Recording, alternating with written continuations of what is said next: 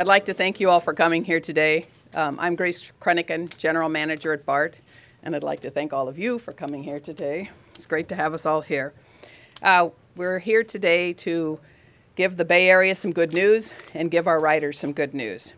I am joined with the presidents of ATU, SEIU, and AFSCME to announce that we have reached a tentative agreement on a contract that, if approved, will carry us for 5 more years into the future until June of 2021. There are 3 features to this tentative agreement.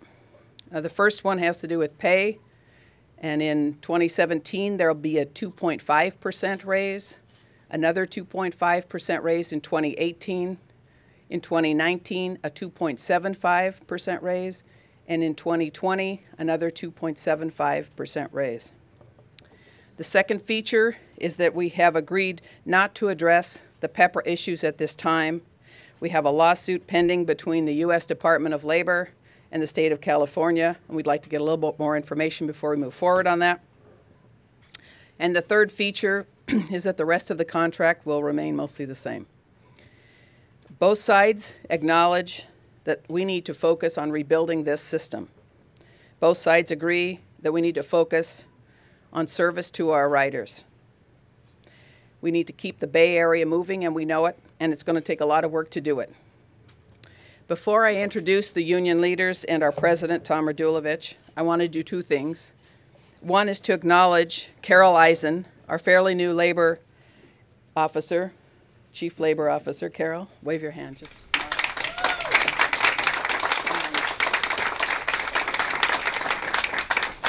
It was Carol's ability to talk labor and translate between us, between them, and that made this deal possible. She's been asking me to do this since September, and she's been absolutely terrific at working with all of us and getting our issues on the table and keeping it a very good and positive discussion. The unions and I were willing to do this, and Carol was able to do the translation, and we really appreciate it. So, Carol, thank you very much. The second thing I want to do is to thank our BART workers. It has been their tireless commitment to keeping this system together that has made it happen. BART is has the oldest fleet in the country, yet it has one of the highest utilization rates. That means the trains are out there a highest percentage of the time, and that's because of these workers. We have a highly skilled workforce that are motivated and dedicated to keeping this system together. The system rebuilding we are doing now has only been done because everyone here has worked together. The track crews working 12 hours are just the beginning of it. That we've had train controllers, train operators have had to change schedules and routes. Station agents, they need to guide the passengers to where they need to get for these bus bridges, all while doing their regular job. The car repair teams have been working on overdrive. Station cleaners have had volume riders. We've hit most of our top 10 numbers in BART's history have occurred in 2015. This increase in ridership is hard to clean up after, so don't take for granted the work of the station system service workers.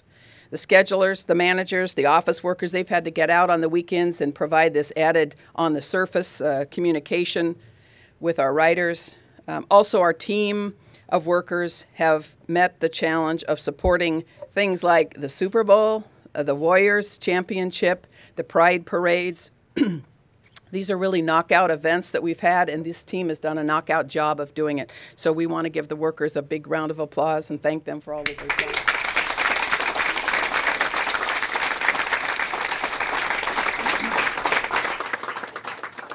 We are very eager to keep that going, to keep the Bay Area going, and to keep the rebuilding of the system going.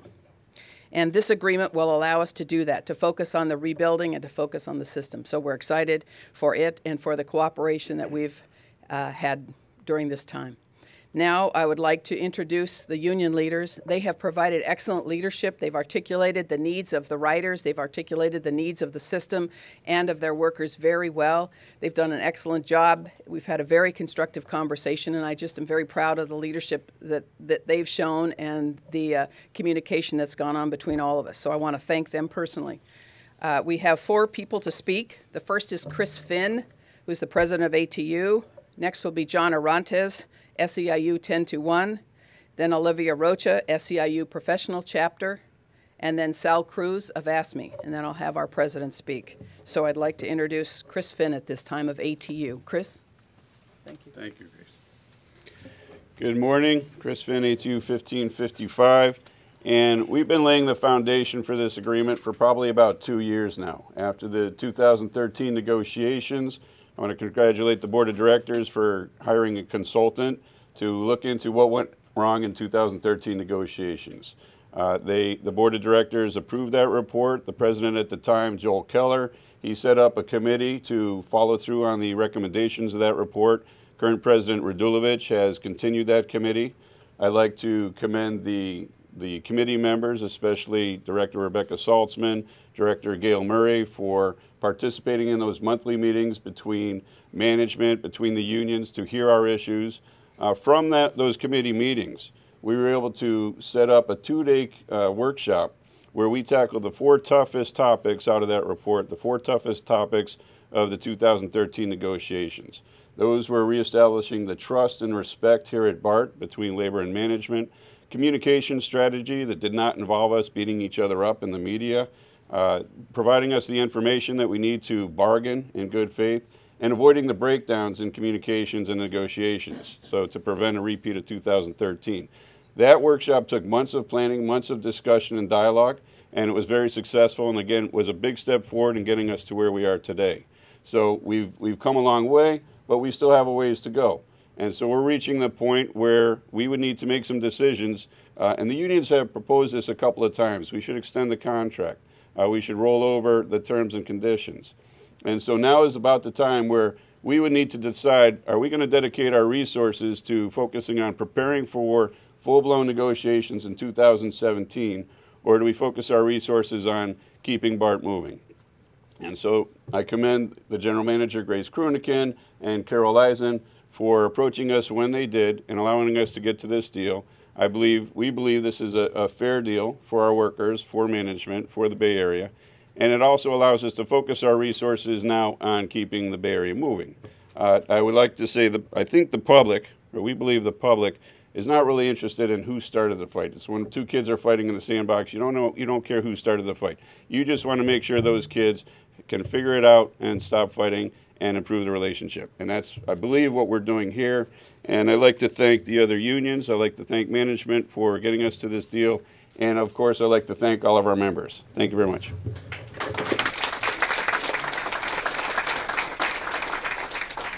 John Arantes, President of the BART Chapter, SEIU 1021. This agreement is for our patrons and all of the Bay Area. This TA will provide the region and BART workers with a consistent and uninterrupted service for the next 5 years. This agreement will ensure BART workers and management to focus our collective energy in facing the ongoing challenges that we face every day and rebuild BART for the future. Thank you.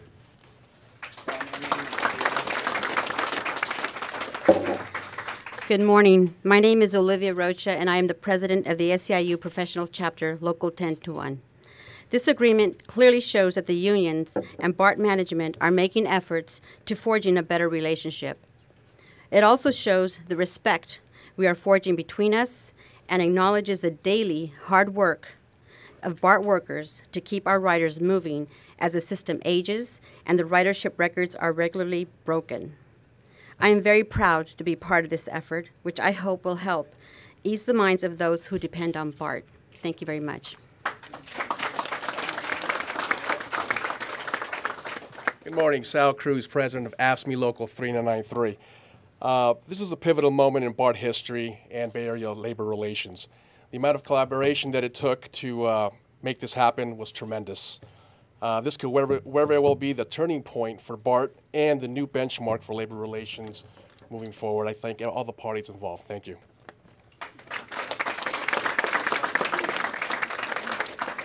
Announce yourself, please. Tom Radulovic. I'm president of the board. Some of you remember my face from 2013.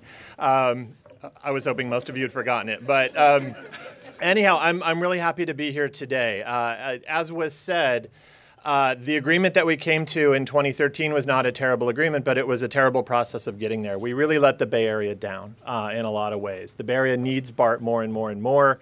I ran for this board because I think BART has a tremendous role to play in creating a more just, a more sustainable, a more livable Bay Area. And that's proven every day. We are breaking ridership records. The Bay Area has become more and more dependent on BART. We're growing to more corners of the region. And BART's going to be a bigger and bigger and more important part of our future. And so people need to make sure that it's there. We need to provide a good service. We need to provide a reliable service with no interruptions. Now, we've had a lot of interruptions to service in the last few years, as you've noted. The system is aging. We're reaching the physical limits of it. And we have a huge task in front of us to renew this system, to expand its capacity to carry people and renew the parts that have worn out. And our workers have been a tremendous part of keeping this system going, keeping it working. The committee was mentioned, and I just wanted to call it Director Saltzman. She's one of our board co-chairs for that, and all of the folks in this room who've been working on that committee to try and make this process of labor management, talking to one another, a better process.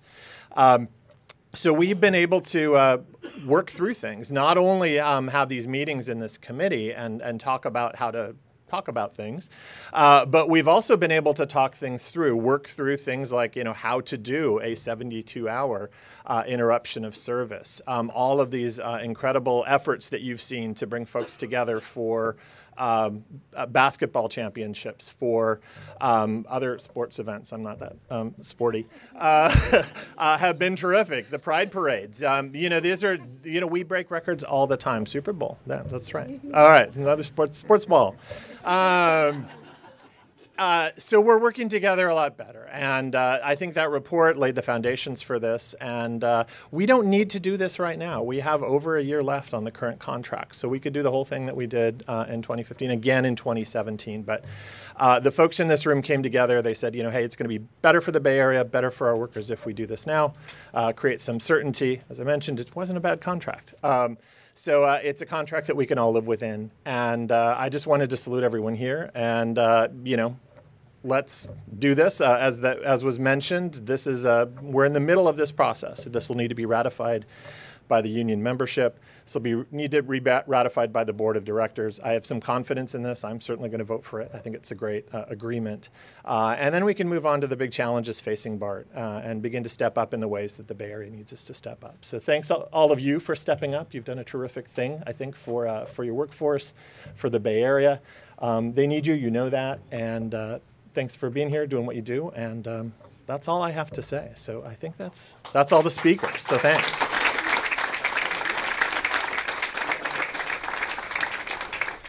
We'll be happy to take some questions. What do Bay Area riders get out of this? Grace, what do the Bay Area riders get out of this? The Bay Area riders get a lot out of this. They get the certainty of no strike, no service interruption unless it's planned between now and 2021. It's 5 years of labor peace. It's 5 years of us working together and delivering the service we want. Thank you. Going back to that period of time, it was such a nasty you wondered how you could possibly ever get any of these sides back together again with the same personnel and same people. Was it some sort of joint revelation that the public wasn't going to stand this anymore? The success that we've had this past couple of months working on this project, actually it's been 2 years. We've been at this for 2 years. We had a nice long session in November, as Chris noted, and it's been about everyone pitching in together to realize the future that we need to serve the Bay Area. So we came together. I think we all realize what we want to do is up our game and improve what happened last time and look to the future and rebuild the system. That's what it's all about. Is this going to result in any increase in fares? The fares are not going to increase as a result of this agreement. We have most of the money for this already budgeted and what's being put together. We're getting an extremely large amount of productivity. The workers are as productive as the industry. They're the most productive in the industry. We get a great return on their investment. I think we get a great return on the investment of the riders.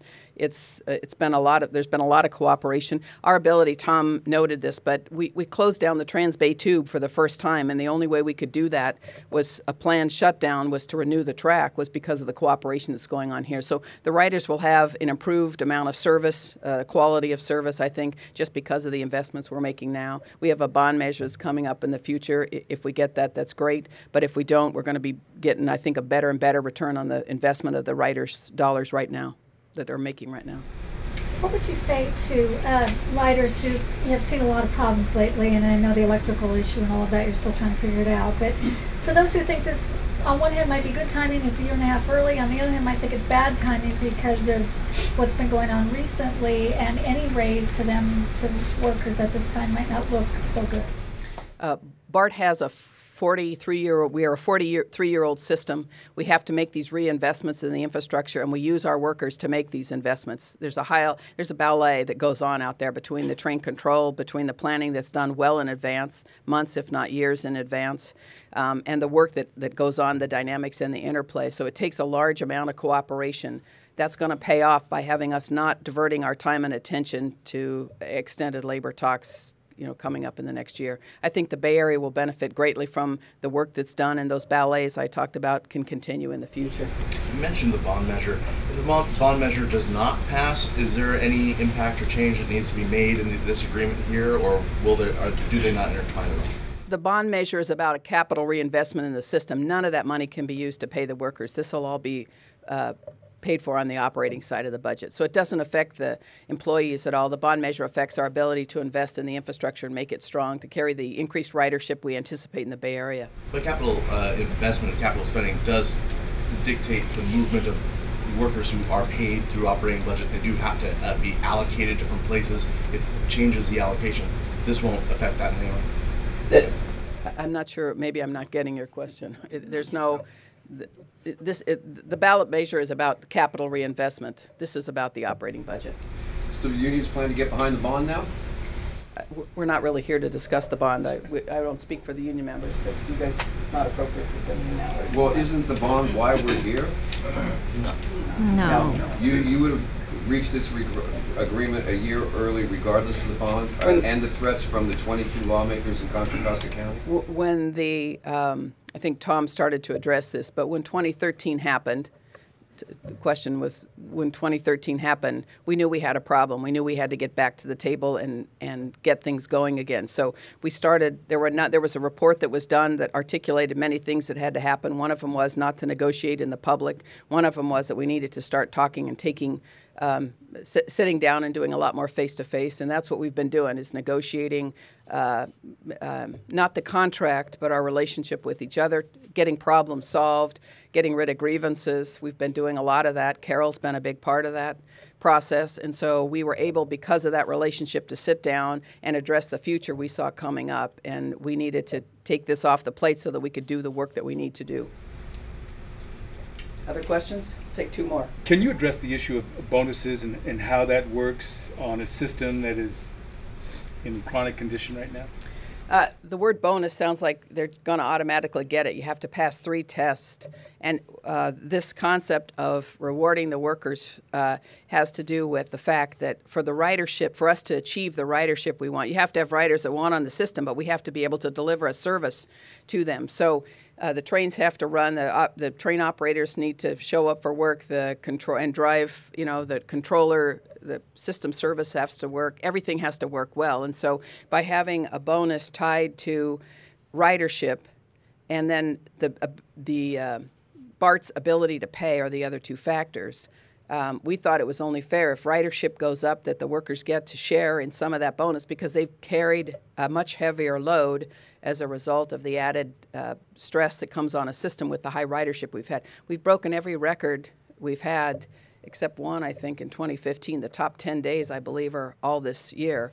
And so, it's, by the way, the BART has to be able to pay those bonuses. So there's 3 fiscal issues there. One is the ridership's up and the revenue's coming in. 2 has to do with no extraordinary costs on pension, no extraordinary costs on maintenance, on medical. There's a certain increase that's allowed, and then if it's over that, it kills the deal. So the ability to pay is also part of this whole thing. And I might add that the bonuses weren't issued the first year. They were issued the second year. I don't know if they're going to be issued this year or not. It's not a given. One more question? 2 BART workers died on the tracks during the last strike. There were a horrible day for us. Maintenance folks. There were concerns about safety from the unions during the last negotiations. How have those concerns been addressed? Well, I'll tell you how they've been addressed, and then if someone wants to speak here, please. We've worked with the PUC to CPUC. We've worked with the feds. There's a new order that's out. It's called General Order 175. As soon as that order came out, we included an increase in the budget. The board was very dedicated to finding the money to make that change right away. And we added wayside safety rules. A lot of rules were changed as a result of that, and we staffed up to provide changes in the wayside safety that were there. We've made a few other changes in safety, but we took that accident very seriously. It was a big loss for all of us. Would someone from the union like to, would anyone like to say anything, John? The unions and management continue to meet through committees to address the safety issues. Safety is not something that you just do once and everything gets resolved. It's an ongoing issue. It's an ongoing challenges. And we together, the workers and management, coming together to find the solutions, then you get the right solution for the patrons and for the workers. Thank you, John. Grace, are you absolutely sure? Because so much of this lynch is on the new cars coming, and Bombardier does have its issues. Are you guys doing everything you can to make sure that they will deliver these cars as promised on time without delays, which seems to be a problem with them with other systems? We have a very intense relationship with Bombardier. We've been working very hard to do exactly that, to make sure that the cars are coming on a timely fashion and that they're coming in the quality that we want. We have a lot of confidence in that, Tom. Thank you. Thanks for coming, everybody. Appreciate it. Thank you. Thanks, everybody.